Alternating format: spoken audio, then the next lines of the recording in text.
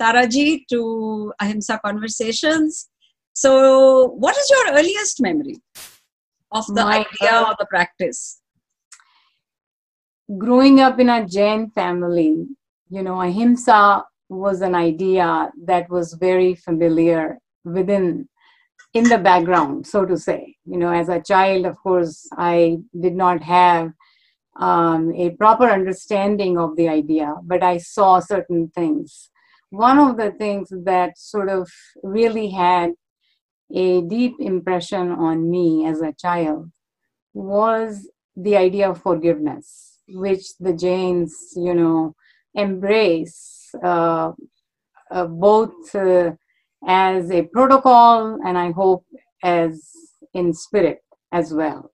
But there is this sense that you need to seek forgiveness and you need to forgive and sort of clear your account. The idea being that if you in fact did something wrong, said something, that you shouldn't have said to someone, intentionally or unintentionally, you made somebody feel bad, that you not only seek forgiveness, but you also learn a lesson of not repeating the same thing again. Although in the following, the next year, subsequent year, you would be seeking forgiveness for something else and you will be forgiving. But I think this was something that really touched me in that sense as a child. But otherwise, in many other ways, the idea of Sanyam,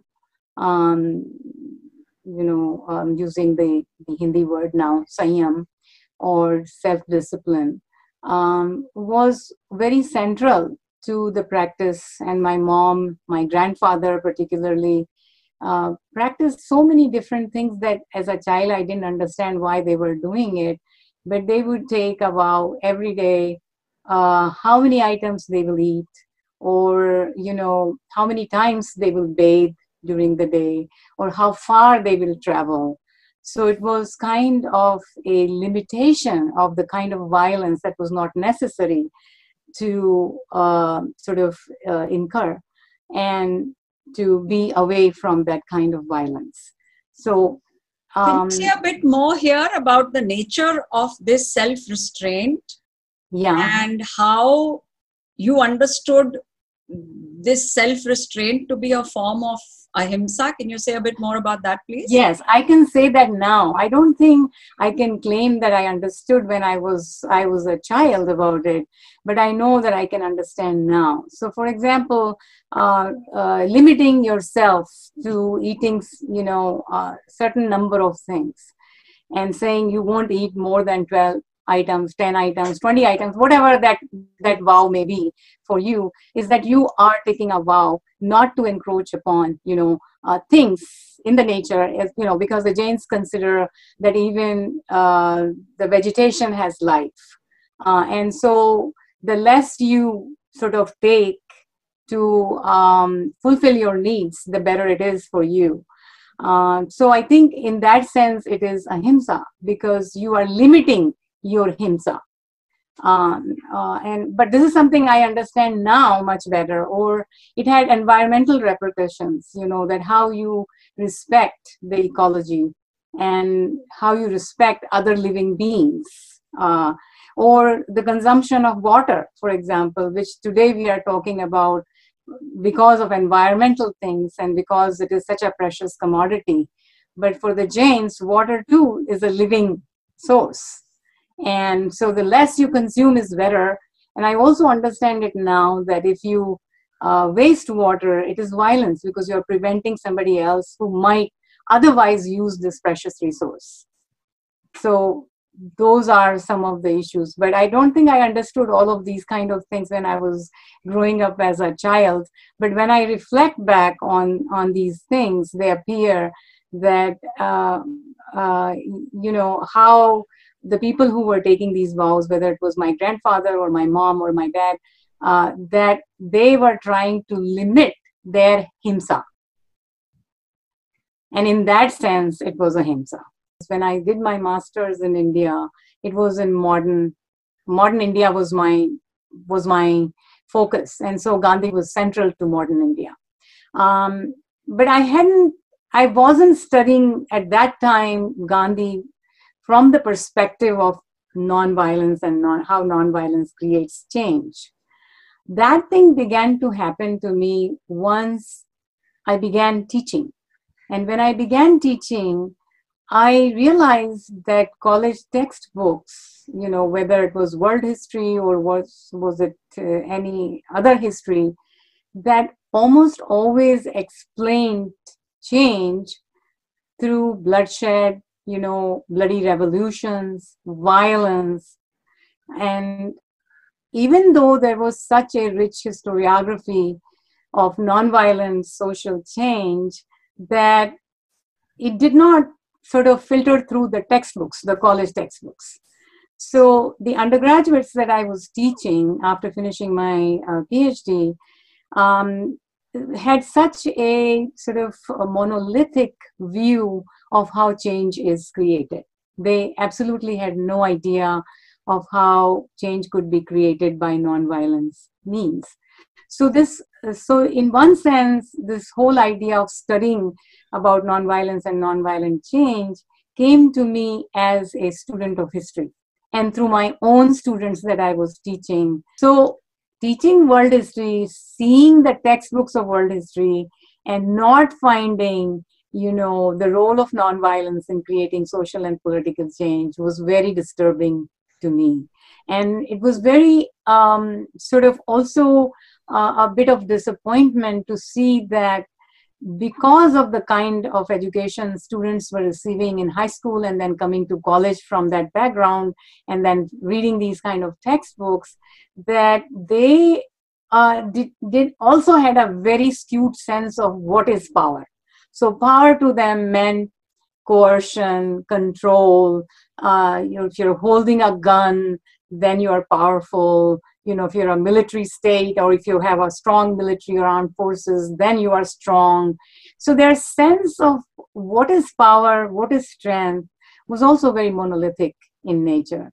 And so that really inspired me at the dawn of this century that I needed to do something with my life, something more meaningful than just teaching history year after year after and just being critical of the textbooks. I know the civil rights movement is very much documented and covered, but that yes. nonviolence as a method entered the American stage through Martin Luther King and his colleagues. Was this so completely overlooked, you think, in the history department?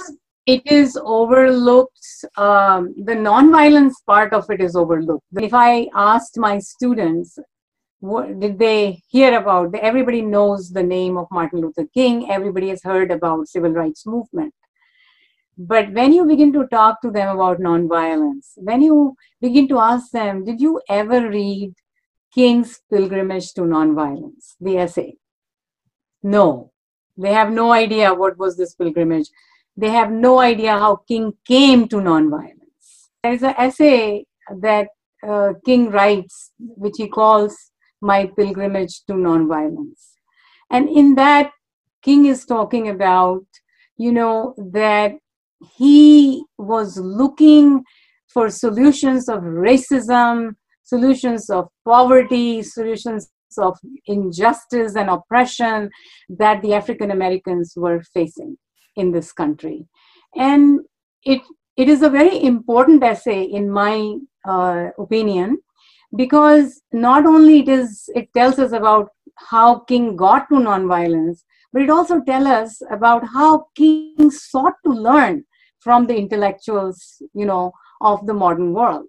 So there he's talking about a variety of intellectuals that he came across, including Nietzsche, Marx, and that he was trying to find solutions from all of these people.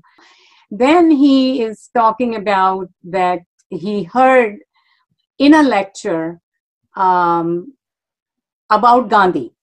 And after he heard about the lecture, he got so inspired. And this story that how he gets inspired by listening about Gandhi from someone who had just visited India, and had met Gandhi.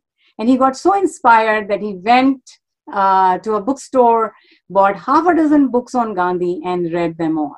And then he writes about it, that he found what he was looking for in Gandhi, because it allowed him to see that how Gandhi's active nonviolence was very consistent with what he thought was the notion of love in the Christian ethic. And so he comes to this conclusion that that's where his pilgrimage to nonviolence ends with Gandhi. So that's the most important thing, which none of these people would know, because they don't read that. They will read about civil rights movement. They might read about his letter from Birmingham jail. They might read about his Nobel speech that he gave. But they don't go to this pilgrimage to nonviolence, because nonviolence has been as if it is something that you have allergy with. Everybody talks about civil rights movement without nonviolence. And there is no mention, and it's not just civil rights movement has many, many leaders. Of course, most people only focus on King. But the person who really brought nonviolence into the movement was James Lawson, who is still alive, who is in his 90s now. And James Lawson, was trained in Gandhian philosophy and Gandhian tactics. And he led the lunch counter sit-ins in Nashville, Tennessee. And that whole movement was student movement, something that there's a documentary about. I'm sure you have seen that. And I show that to my students in the hope to inspire them that, look, this movement was led by the students like yourselves, in the 1960s, and that led to desegregation, in the United States. And that's an important thing. So there are things, or, the march, the Selma March, and things like that, which are often sort of dismissed as direct action, but not talked about that what was central to this direct action. And how was it different from the violent mode of action that people like Malcolm X, for example, were seeking.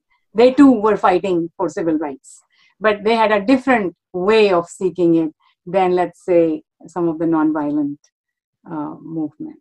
In light of this, would you say that the nonviolence part of the Martin Luther King legacy was almost actively rejected by the Black rights movement? And or does nonviolence have even a small space in the Black Lives Matter campaign? I think yes and no. So, in fact, it is hard. So your question, I guess you were asking in the context of what is happening currently in the United States. Yes. Am I right? Yes. Okay. So even though you keep hearing Black Lives Matter, and Black Lives movement definitely is one of the important participants in this whole protest movement that is still going on in the United States, what I want to emphasize that this movement is not simply limited to the Black Lives folks. There are people from all walks of life. If you look at the protesting people, you will see there are Caucasians, there are Asians, there are Middle Easterns, there are Hispanic, and there are, of course, the African Americans. So it's a very, very diverse movement, which is very different about it, even though they're all saying Black Lives Matter, and which just shows that finally everybody seems to have understood that the African American, there has been a deep sense of injustice against the African Americans, even though, we are now several decades after the civil rights, movement and the legislations that ensued from there, right? That we have come far away, but still racism persists in the United States, and it is within the system, it is entrenched within whether it is the policing or other institutions where it is deeply entrenched. That definitely has been. And another thing that is important to acknowledge is that even though there was violence initially in some places, there was looting, the movement by far, I would say, has remained nonviolent and peaceful, which is wonderful. And that is the reason why the movement is sort of eliciting support from abroad, from European cities, from UK, and there is a kind of scenes that you really don't see in these protests otherwise. So, for example, you will see politicians now and then joining the protesters. People from the police are joining in some cities. They are coming and joining, shaking hands with the protesters, which really tells us that finally, this is beginning to resonate with a larger number of audience, and hopefully it will lead to some sort of legislation or some sort of positive change. So that is there. Now, as far as the Black Lives Matter, I really don't know that much about it, about the movement, to really comment on them, that they totally reject the King legacy. I'm not really an expert on that, so I'm not going to comment, because I might not be, I don't have proper knowledge to really make that assessment. So I'll refrain from that. But as far as the current movement is going, I think we are finding that it is largely very peaceful. People are, protesting, insisting on being there, sort of engaging in civil disobedience, violating the curfew, although now the curfew is no longer there. But even when the curfew was there, they were willing to go to jail if they were imprisoned, but that they were going to, engage in civil disobedience, but peacefully. And which is very, very inspiring, I think. And it is resonating with the lawmakers. There is an effort going on in the Congress to see if they can legislate something that might sort of have some sort of restraint on the police brutality, and provide some ideas for training the police so that they don't engage in this kind of treatment, which is meted out to Floyd. Tara, does this also validate an observation that a lot of research has confirmed, that a non-violent struggle, whether it involves civil disobedience or just expression of protest and angst, that a non-violent struggle is able to draw a much larger and wider number of people? It validates that? Yes, it does validate that. And that is the reason why, from all walks of life, why the Caucasians are coming. Because, otherwise, when in the first 2 days, when some looting and vandalism happened, because of certain elements that were, that tried to take this opportunity for their self-interest, it tainted the movement initially. But then, after that, the movement really became very peaceful, and you see the people from different segments of society joining the protest movement. And yes, it does validate that nonviolence attracts, more support. Tara, to your knowledge, to the best of your knowledge, in the last 30 years, has the kind of training in nonviolence which the American civil rights movement of the 50s and 60s excelled in, very intense and very rigorous trainings in nonviolence were done at that time in the 50s and 60s. In the last 30, 40 years, do you know if that kind of work has persisted in any parts of the US? Yes, although, in a very limited way, but I'm personally aware of a few instances. For example, James Lawson, whose name I mentioned, he continues to give his seminars on nonviolence. the thing that he began in Nashville, you know, with those students during the civil rights movement. He continues to have his Saturday seminars. I think he still does them twice a month. I don't know, with COVID and all, obviously there is a interruption in that thing, but he was doing that up until 2019. I know that. Then there is Bernard Lafayette, who also comes from that that movement, and he does training around the world in nonviolence. Okay, and he's also worked with Gene Sharp, you know, who has done so much work on strategic nonviolence around the world, you know, trying to show dictatorial regimes how they could sort of go towards democracy using those nonviolent methods. I think he has this 198 methods of nonviolent tactics and so on and so forth. So there has been those kind of things.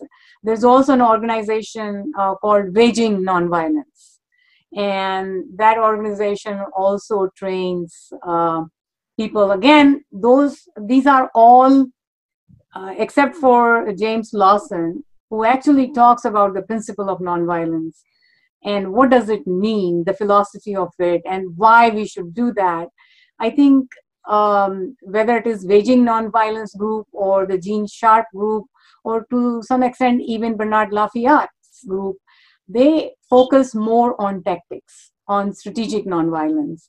Tell us about how and why you decided to open an Ahimsa Centre at California Polytechnic. So connecting to the idea that why I was interested in nonviolence and nonviolent social change, to bring it back to my own discipline of history, where it should have an important role and must be included in teaching college students.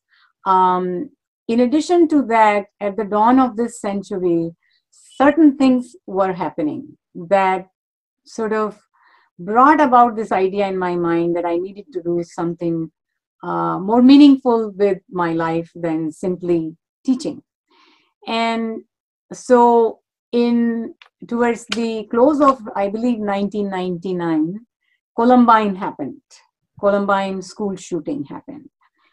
And then later that, you know, we had this Iraq war, which had created a lot of debate within the United States, whether we should have gone to that war, just like the Vietnam War, which had incited a whole lot of debate in this country in the 1960s. I think Iraq War was something like that. And I began to think about that this is where this kind of violence, whether it is the violence of war and a war that was not justified, or the violence in schools particularly, bothered me a lot. That is not to say that there had not been violence in schools before that, but I think Columbine was the first school shooting that had an impact on me, because it was probably for the first time that nearly, I believe 15 to 20 people were dead, 15 to 20 students were dead, and similar number was injured. Now, I could be wrong on the figures a little bit, but that's what I recall. That's a huge number for a school to lose to shooting like that. And I began to think that what can I do within my sort of area where I operate, that is the university. And I thought that we should create a center which would become a forum for doing certain kinds of things.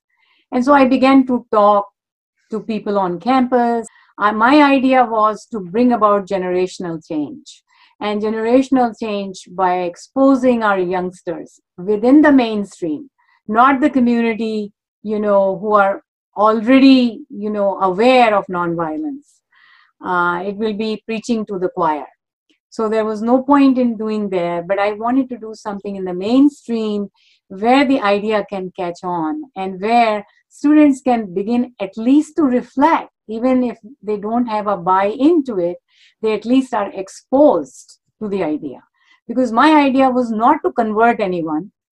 That wouldn't be nonviolence. The idea was to expose them, to make them rethink, to make them learn that there were other ways in which people had thought of creating change, that violence is not the only answer to all these problems, and to bring about that exposure for the college students. So that was my idea. It took about a year, and I had kind of given up on it because it was taking so long.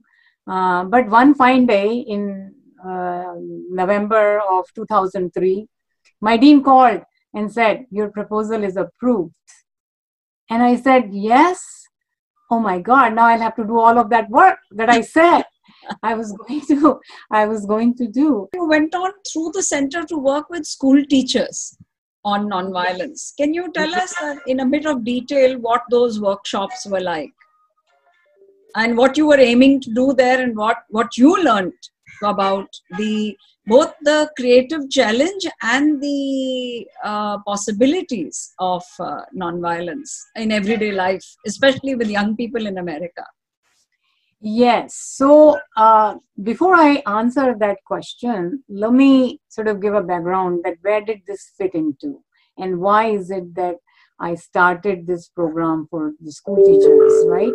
So the Ahimsa Centre, as I envisioned it, had three different areas of focus. One was to create programs for our own students, undergraduates on campus.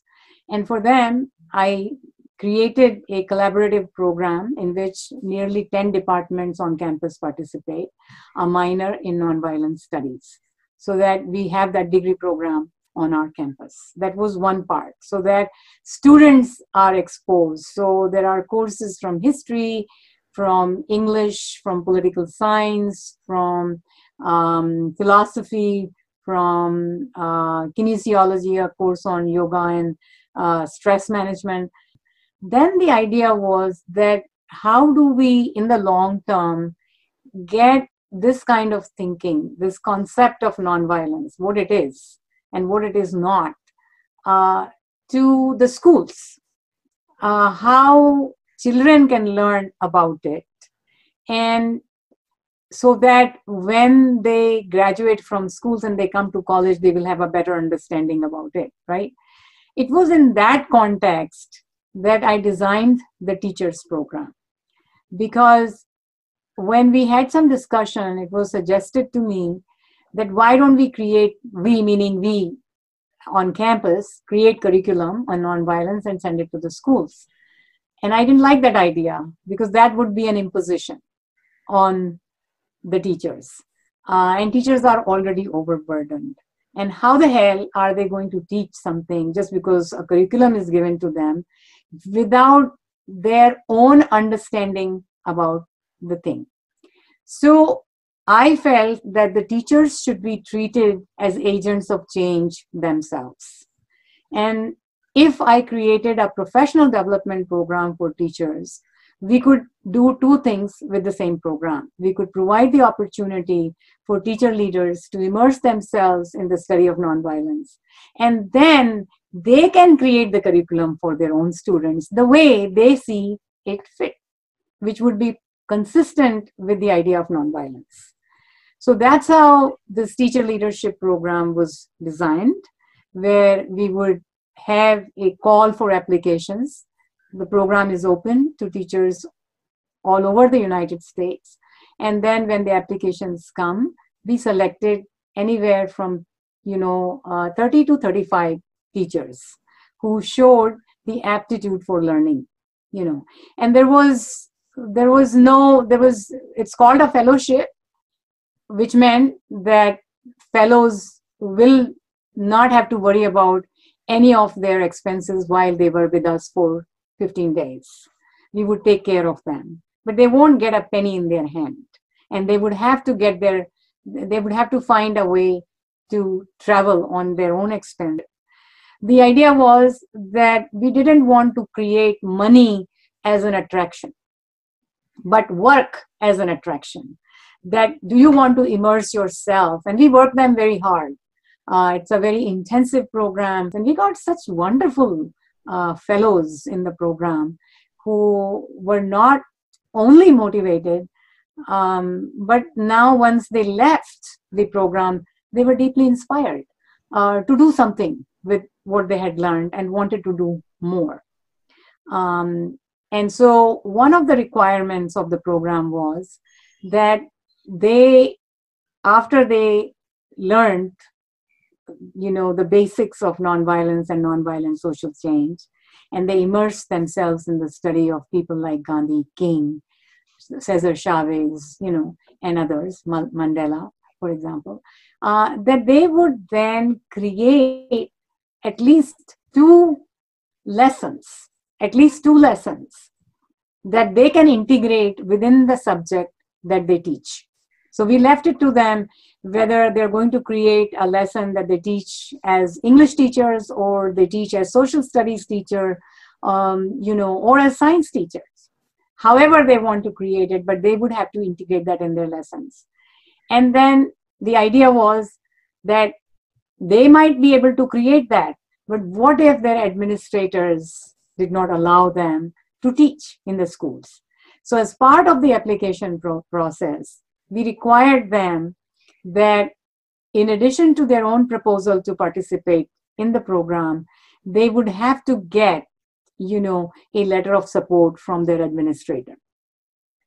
And that support, that person will have to write in writing that they will support these activities and the implementation of the program goals within their schools and school districts.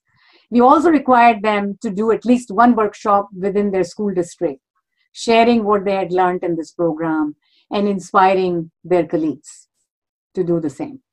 So that created, the feedback that we get from them from time to time is that they have not only are empowering their students with this powerful content that they have integrated into their curriculum, but they've also created, pedagogical shifts in teaching in the classroom, in classroom management, so that there are less problems occurring within their classroom. The students are less resentful in what is going on within the classroom. There is less conflict occurring with the administration among them. So those are some of the positive things that they see in their own classrooms and in their own professional lives. And I might add something that you will be interested sometime later, that there are nearly 18 or 19 teachers who have contributed essays to a volume that two of the former fellows have co-edited, and it is in proofs right now, America's Teachers Teaching Nonviolence. Wow. So I am looking forward to that. How many teachers have passed through these programs, approximately? So I would say roughly about a couple of hundred, a little more than a couple of hundred. Okay. But we were not able to do the program for last couple of years. Well, I should not say that, because in 2019, I did a different program.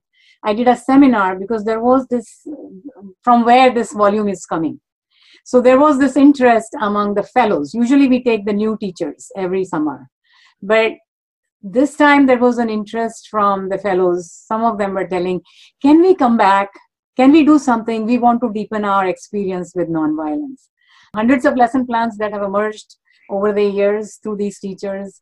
And there's a project that some other teachers are undertaking to put them all together in a print form, if possible.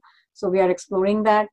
So all of that thing is happening. But now with COVID, most of my Ahimsa programs are on hold for now.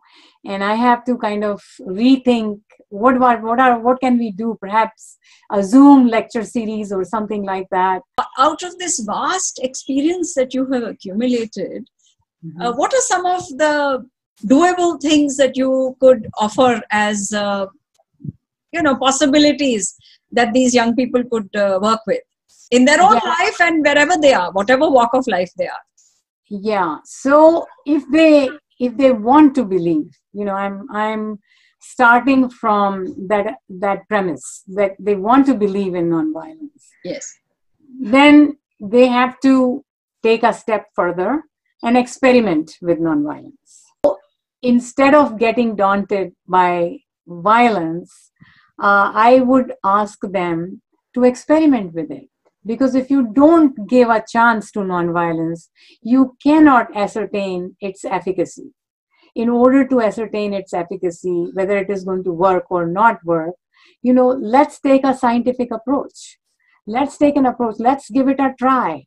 So depending on, what kind of situation or what kind of nonviolence one is looking at, whether one is looking at nonviolence in the context of personal life or nonviolence in the context of interpersonal life or nonviolence in the context of social change, you will have to try something. You will have to take a step. If you are genuinely interested in nonviolence, not as a lip service, but as a genuine interest, then you will have to take the next step, just as you would in any other instance if you wanted to ascertain its efficacy. So that's what I would encourage, that take the next step. Try out for yourself, experiment. Without experimenting, you really cannot say it doesn't work or it works.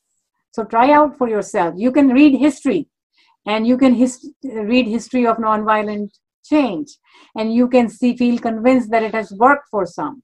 But if you want to see for yourself whether it works, you got to experiment. You got to dare to do things that you have not done so far. Would you say something here about not giving up too easily? Yeah, I think there is a tendency, like Cesar Chavez says, that violence is an easy thing. It's a trap because it appears as an easy solution. Somebody hits you, it's a reflex action, you hit them back because that comes easy. You think that will solve the problem. But what happens in the end? In the end, that actually increases the violence. Violence begets violence. So if we have seen that violence has not led us to any kind of solution, wars have only led to more wars, then it is time to try out something different. And without trying, we cannot, say that nonviolence doesn't work, or that it only works for Gandhi, or it only works for King. It cannot work for us. No, it can work, but maybe it can work for us in baby steps. It doesn't have to be, a huge vision of changing the world or changing a society, but you can start it from yourself or your own surroundings. Thank you so much, Tara.